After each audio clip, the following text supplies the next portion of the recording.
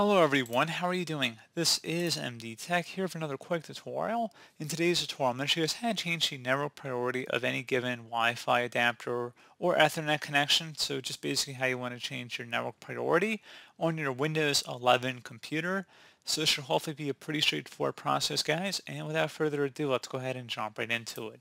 So all you have to do is open up the search icon and search for Control Panel. Best result should come back with Control Panel. Go ahead and open that up. You want to set your view by to large icons, and then you want to select Network and Sharing Center. Now you want to go ahead and select Change Adapter Settings, so go ahead and left click on that. And you want to go and right click on whatever network adapter you want to set as your priority connection. Right click on it, and then you want to select Properties. Select Internet Protocol version 4, and then in parentheses TCP/IPv4. And you want to go ahead and select where it says Properties.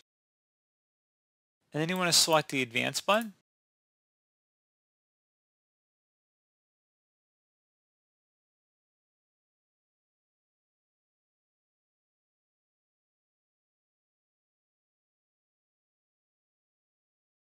You want to uncheck Automatic Metric and just type in the number 10.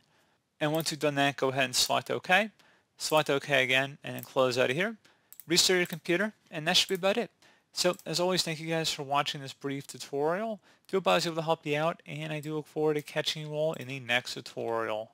Goodbye.